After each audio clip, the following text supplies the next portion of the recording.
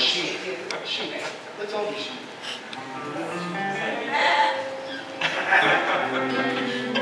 Okay, cool.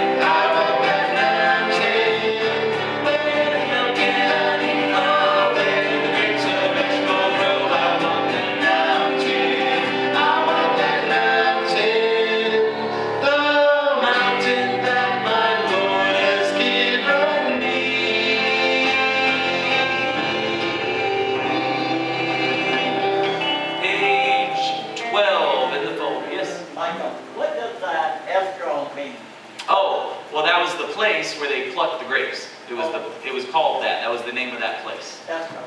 Yes, it was in Canaan when Joshua led the people into the Promised Land. Okay. It was one of those cities there. And can you pronounce that for us clearly? I like to say Eshkol. And more of a phonetic. Eshkol. Eshkol. Because when we get to that part, I'm always quiet. Oh really? Where's that grow? Because I never know what the hell that is. Eshkol. I didn't always say escrow. Escrow? Oh. Eshkol, see? It's okay. Page 12. Page 12.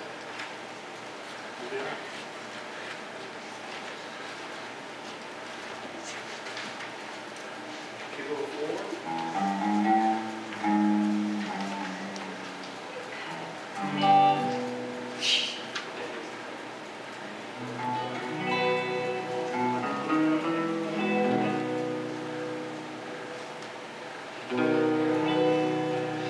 He tells me that he's gonna soon get love me.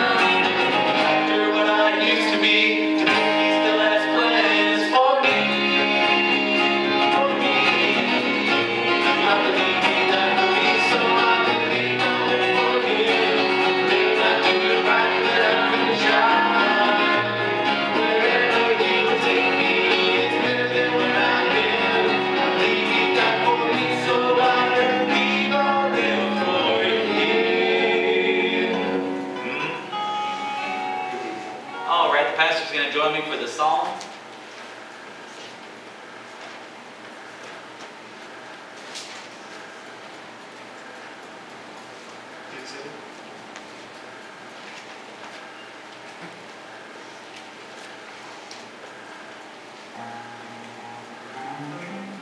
Psalm 97.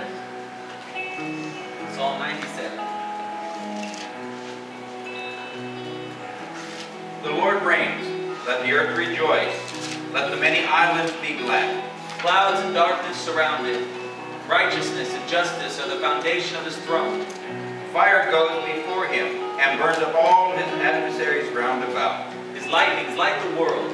The earth sees and trembles.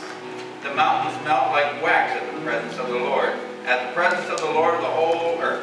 The heavens declare his righteousness, and all the peoples see his glory. Let all those who are ashamed be served, or rather, let all those be ashamed who serve graven images, who boast themselves of idols. Worship him, all ye gods. Zion hears and is glad, and the daughters of Judah rejoice, because of your judgments, O Lord. For you are the Lord most high over all the earth. You are exalted far above all gods. You who love the Lord, hate evil. He preserves the souls of his saints. He delivers them out of the hand of the wicked. Light is sown like seed for the righteous, and gladness for the upright in heart. Rejoice in the Lord, you righteous, and give thanks at the remembrance of his holy name. Okay. Page 87 in the folders.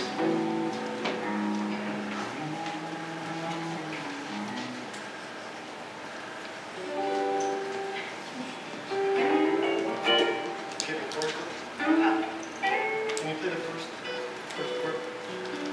E flat.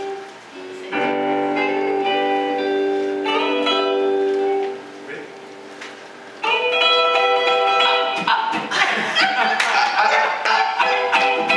I believe in the cross. I believe in the cleansing blood. I believe in the guilt on Calvary. When Jesus died for you and me. I believe that He lives.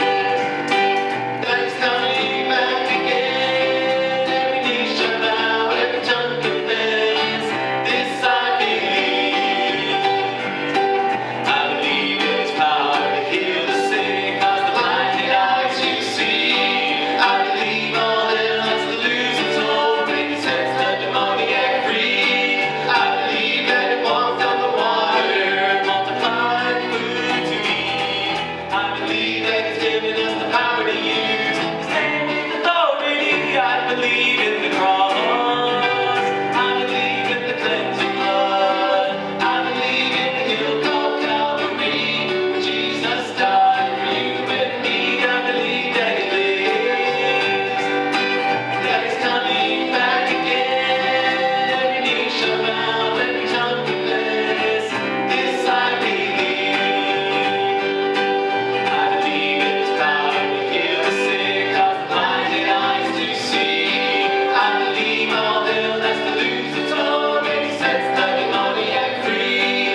I believe that He walked on the water and multiplied food to eat. I believe that He's given us the power to use His name with authority. I believe in the cross. I believe in the cleansing blood. I believe in the guilt called Calvary. When Jesus died for you and me. I believe that He lives. That He's coming back again. Every knee shall bow, every tongue confess. This I believe. This I believe. This I believe.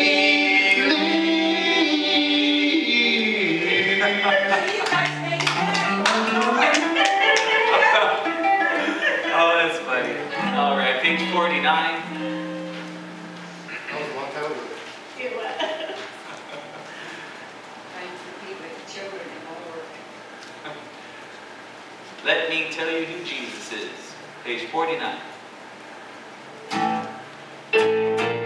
I believe in the Father.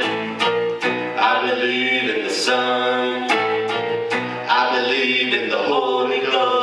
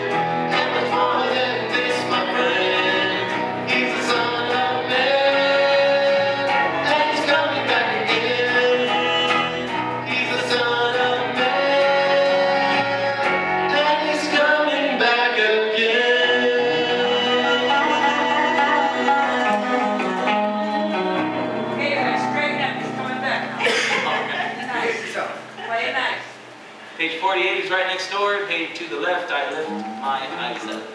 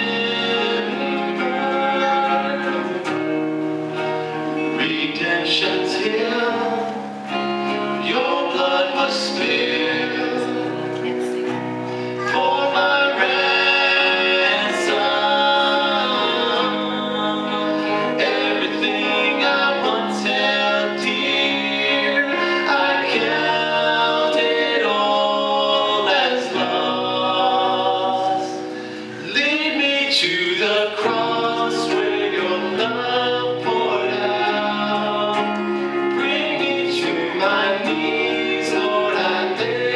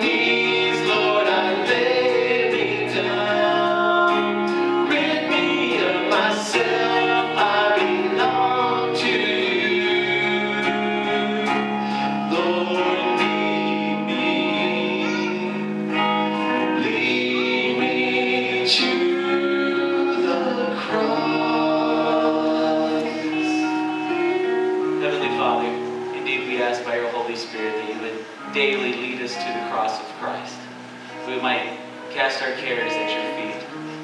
That we might, Lord, lay the things that get in our way down at the foot of the cross of your Son, where we might find victory, Lord, and freedom from our burdens.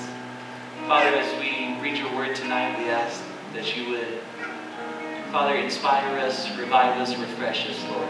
In Jesus' name, amen.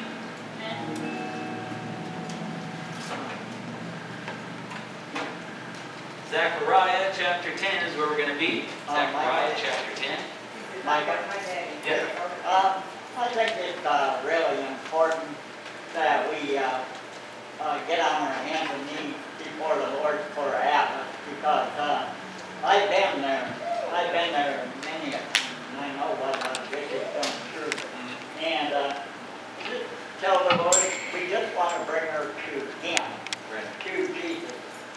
That's why we want Him here, just so we can lead Him to Jesus. And I think it's most important that we should all get on our hands and knees and pray. Well, let's come down to the altar then, and we'll pray together.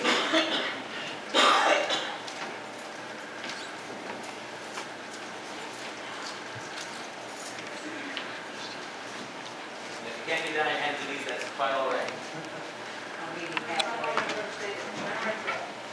Then the pastor will listen to the word. And, well, Richard, if you first pray, then the pastor will. In the name of Jesus, Father God, bring these requests to this thing, the problem with that. And just not that we want him to know his mom and dad, but we also want him to lead to you, that he knows the right way to go in life for our Lord Jesus Christ. Amen. Father, we have gathered here at this altar in your holy name, in the name of Jesus Christ. And we join together with Richard and with Richie.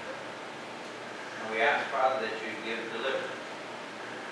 Lord, the most important thing in that is life, is salvation, and service toward Jesus Christ.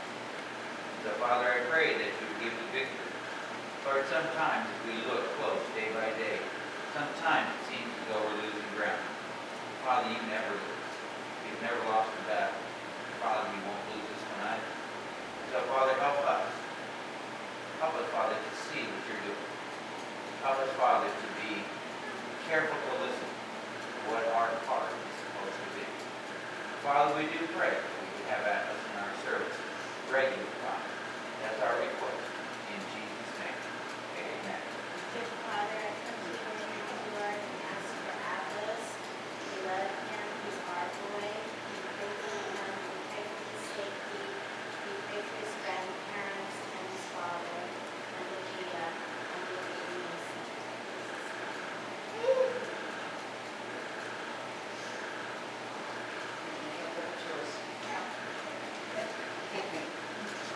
It's too late. Too late.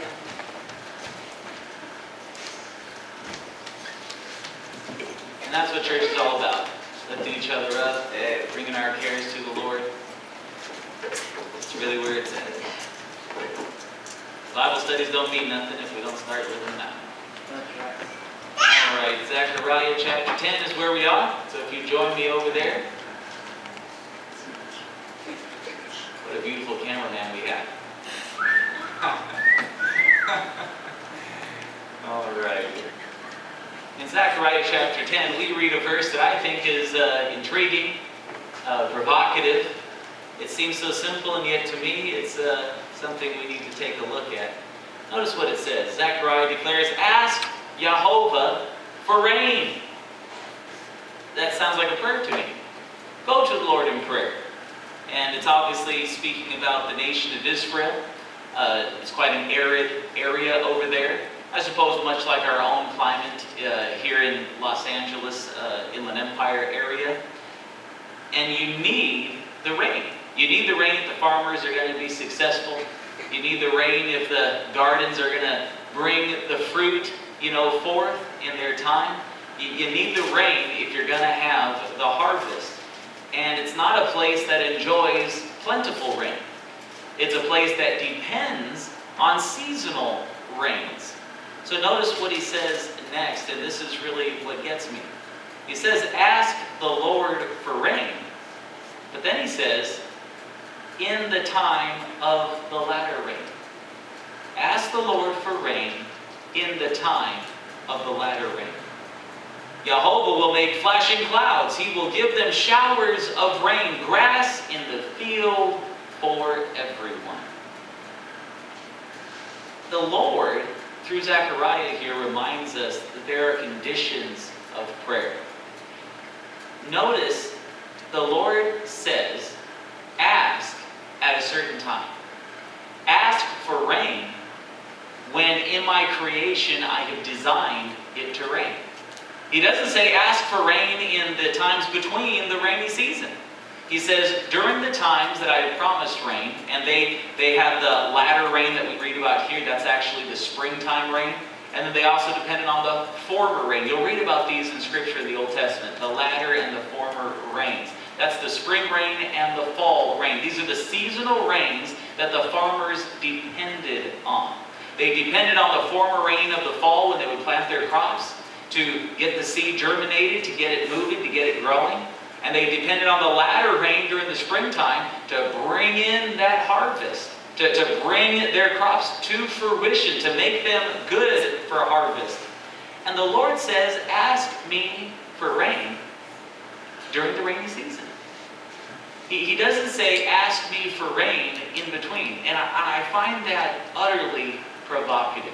And it reminds me that the Lord, He has a will and a way. And He wants us to get in line with how He does things. Ask for rain, but ask it on my timeline. Ask for rain, but ask it under my design, according to my will. Notice it forbids, really, it prevents the prayer, the whim, really.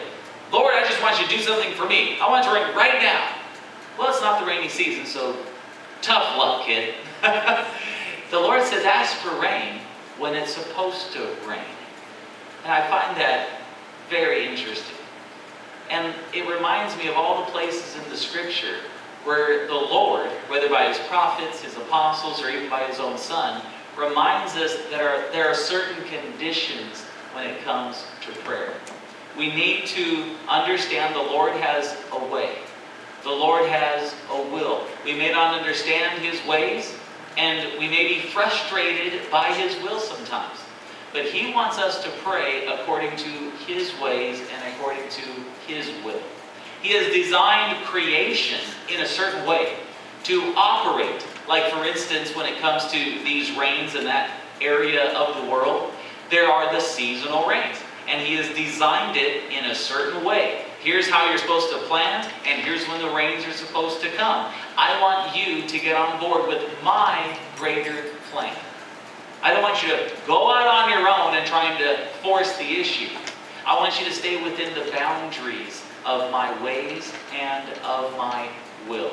I want you to get used to praying according to my ways and my will, the Lord is saying to us. And there are some conditions when it comes to prayer. First, we've sort of mentioned one, as far as it relates to prayer as a whim. You know, James talks about praying that we might waste the thing we're looking for on our own lust. Praying for things that are simply designed to be expended in a selfish way. Lord, I want this thing just for me. Now, the Scripture declares that our Father is loving and that every good and perfect gift comes from above, from the Father of lights. And yet the same author, James, the one who said that, also said that he doesn't want us to pray selfishly. The Lord has a way. He has a will. Pray to the Lord, but pray according to His way and His will. Not that you might spend it on your own lust. Pray according to God's heart. We don't see Jesus praying selfish prayers. The devil tempted Him in that way. When Jesus was starving nearly to his death in the wilderness, the devil says, turn these rocks into stone. Ask that the Father might turn these rocks into bread for you to eat. And Jesus says, no. That's not what it's about. You see, the Lord has given us our daily bread. And we are not to live by mere physical bread alone, but by every word that proceeds out of the mouth of God.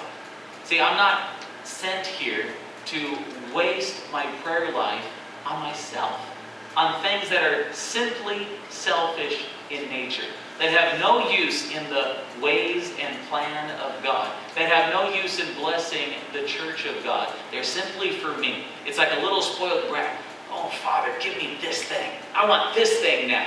But I've given you all these other things, and you haven't even used those things. Or, oh, I don't care about that. Give me this thing now. Give me this thing next. And they're always looking for that next spiritual high. And they're spoiled little Christian brats who haven't learned the heart of their Father, who haven't learned to love their neighbor. Another condition of prayer, the Lord speaks about our relationship to others being very important as we pray. He speaks to husbands in particular, but I believe to the marriage relationship in general. And he says to the husband, hey, if you are not treating your wife right, if there's problems in the home, don't expect I'm going to listen to you. You make sure that that relationship is right, that it is in order, that there is love there. I have commanded you to love your wife. Now, I believe that also would apply to a wife, that her relationship should be right with her husband if she's going to expect to be heard in heaven. And then I think we can also apply the story that Jesus told, when he said, when you bring your gift to the altar and you remember that there's somebody that has a problem with you, there's a broken relationship somewhere, leave your gift there and go and make it right. I think we might apply this to prayer. You know, you come to the Lord's altar to seek His face in prayer, and yet you remember that there's a problem. There's a relationship that is broken down. There's an issue that you need to see to. Don't just cast it off and ignore it, and then just think, well, Lord, everything's okay between us at least, right? Who cares that I'm so mean to everybody else? As long as you and me, yeah, I can pray to you. The Lord would say, no. I want you to care about others. And I want you to understand, if you're going to open your mouth before me, your relationships on earth better be right before you can expect your relationship between heaven and earth to be right. You go take care of that thing before you expect me to hear your prayer. See, prayer is something that is to flow out of the heart. And it is something that is designed to flow out of a heart filled with God's love, God's joy, God's peace. It is something that is to flow out of a heart that is righteous in its standing before the Father. That is how we will learn to pray according to His ways and according to His will. When we make sure that we are not praying selfishly, when we make sure that we are not going to God and neglecting our relationships on earth, then we can expect that God is now in a place in our life where He can conform us to His ways, to His will, that we might be able to pray according to His ways and according to His will. Which brings us obviously to the book of 1 John, where that writer declares, if we pray according to His will, then we know He has heard us, and that we have the petition which we have asked for. And if our heart is right, we're going to be in a better place to understand the ways and the will of God. Those are the prayers that the Lord hears and answers. He hears everybody's prayer, but there are certain people who get their prayers answered because they are praying according to the will of their Father. And it is important that our heart is in a place where we can discern His will, where our hearts are open and tender before Him, where our ears are sensitive to His voice, where we are in a place where we are truly in His presence in our daily and practical life, that we are familiar with His voice, that we know what His will is for us. And when we don't know what His will is, we are so dependent upon Him that we don't mind praying according to the Holy Spirit, like Romans 8 tells us, where we can just lift up to the Lord our heart, the groanings of our heart, and believe that He's going to do what's right. That the Holy Spirit will intercede for us. Because sometimes it's true. We don't mentally know. We don't know how to pray sometimes with our understanding. We don't know exactly what to ask for, but we have learned to depend on God. Our heart is right before Him, and we have learned now to trust whatever He will do, and we are diligent to pray for that to be accomplished, whatever His will may be. And the closer we get to the cross of Christ, the more in tune we will be with that kind of prayer. It's one thing to have a sense by His Spirit that we know His will and we can pray according to that will. But it's quite another leap of faith to pray like Jesus. Not my will, not what I think you should do, but Lord, let your will be done. Whatever that may mean to me. And we really want to get to that place in prayer, where we can just open our hearts to the Lord and trust Him to work. And we may have something we want to see happen, and yet we are content with closing our prayers with the words of Jesus, but Father, not my will, if you have something better. Father, I really want your will to be accomplished. If I'm in tune with your will, then let it be done. Amen, in the name of Jesus. But Father, if there's something wrong with my prayer, if I'm not quite on it, Lord, let your will be done above mine. There's surrender there. That's what Jesus was doing in the garden. He was surrendering His will, His ways to the Father, and allowing the Father to do what He desired to do in the Son. And we ever want to be in that place where the Father is able to work in our life according to whatever His will may be, and He knows that we're going to be a faithful servant and accomplish that very thing. Ask the Lord for rain in the time of the latter rain. I think this also speaks of patience, because we so often want something now. We want to see the Lord working right in this moment. And we sometimes can be very desperate. Lord, I need this to happen now. And I think this also reminds me, the Lord doesn't just have a will and a way, but He also has a time. You know, it's such a pretty song that we have sung on occasion, in His time. And yet, it really is difficult to trust in His time. It's one thing to sing a song about trusting and waiting on the Lord. And Lord, in your time, in His time, whatever that may be, I'm going to trust in it. But what a different thing it is to have to come into your prayer closet and have the Lord whisper in your ear, wait, let it be in my time. And that's really what He's telling the people here. I want you to pray for rain, but I want you to pray for it in the appointed time. The Bible says that Jesus came in the appointed time. And the Bible seems to indicate that the Lord, the Father, has an appointed time for everything. It's appointed that everyone must die. There's an appointed time where we meet our Maker. I don't know when that is, but it's in His time. Whenever that may be, it's in His time. When we have a prayer request, we are concerned for Atlas. It's going to be in His time, according to His ways and according to His will. You have the prayers that are on your heart, the prayers that are on my heart, the things that we deal with in our own families and spheres of influences, and yet the Lord would say to you, and He says to me, it's in my time. I'm going to do this according to my will, according to my way, and it's going to be in my time. Hopefully we get the hint, because it's all over Scripture. The Lord continues to remind us, I'm going to do it my way, not your way. I'm going to do it according to my will, not yours. I'm going to do it in my time frame, not your time frame. How many Christians have waited for the return of Jesus? And Jesus said, not time yet. It'll be in my time. Every Christian desires to meet the Lord in the air rather than go through death. It's our great hope. It's that blessed hope. We're yearning for the return of Christ and that He might rapture us to be with Him rather than meet Him through death. And yet how many Christians have heard? Not yet in my time. You are appointed to die. You are appointed to go through that valley, through that shadow. There is that generation. We may be part of it, we may not be part of it, that will skip death, that will be raptured up, because it will be in His time.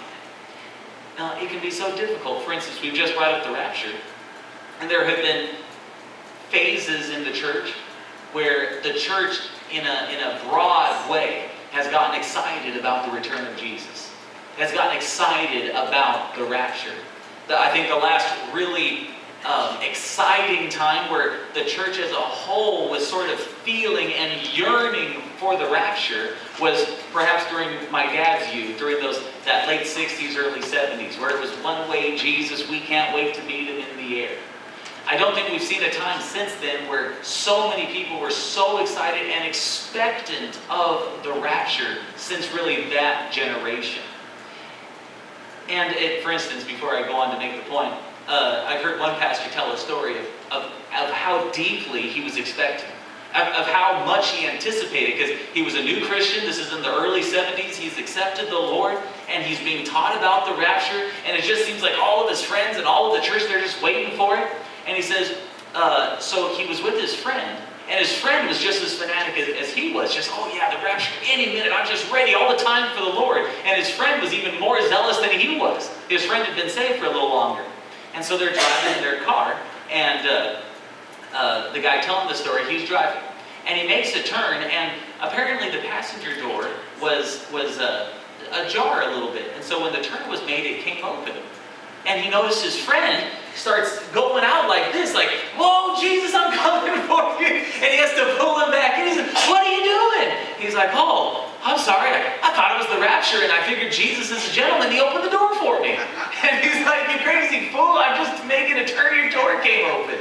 But see, there was a time when people were so expectant that they had that sense that it could really be any day. You've heard the pastor say, hey, if you saw that a cloudy day, hey, Jesus is supposed to come in the clouds, it could be today.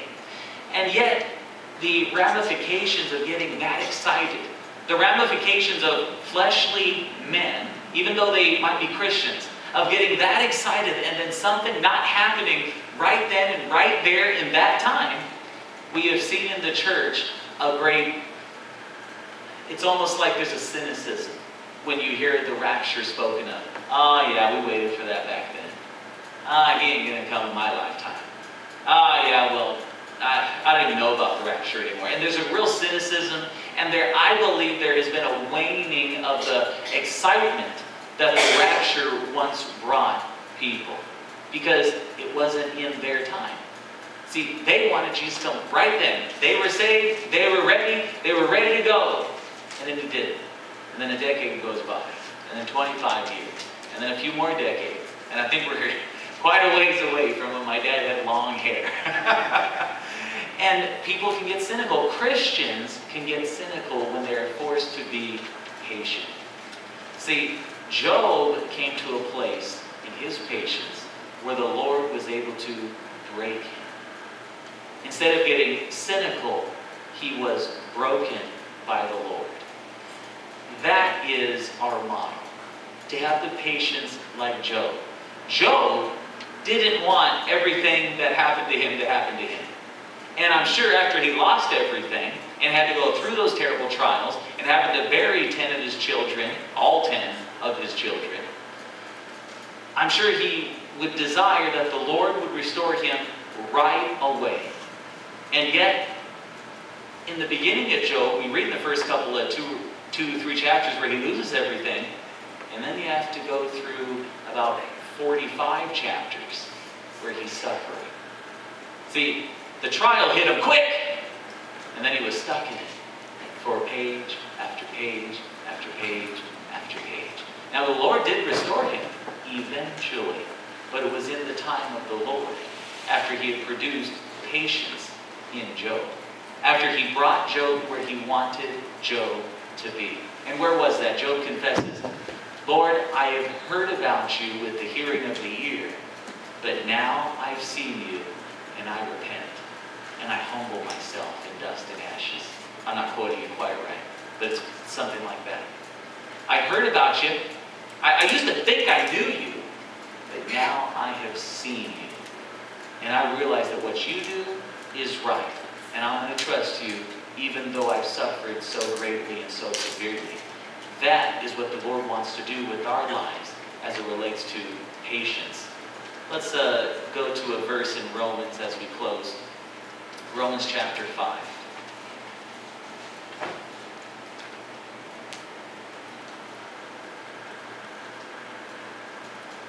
I'll read the first several verses of the chapter. He says, "Therefore, having been justified by faith, we have peace with God through our Lord Jesus Christ." That's where our relationship begins. It begins at the cross where we are justified. And that justification brings us peace with God as it relates to our sins and as it relates to His judgment. We're no longer suffering under the penalty of our sin. We're no longer under the doom of His judgment. There is peace between you and God, between me and my Maker. Through whom also, through Jesus, whom also we have access by faith into this grace in which we stand, and rejoice in the hope of the glory of God. And not only that, but we also glory. Now, here's where it gets tricky for the Christian. We also glory in tribulations. You see, if we have truly understood what the cross has done in our life, it is then that we can glory in earthly tribulations.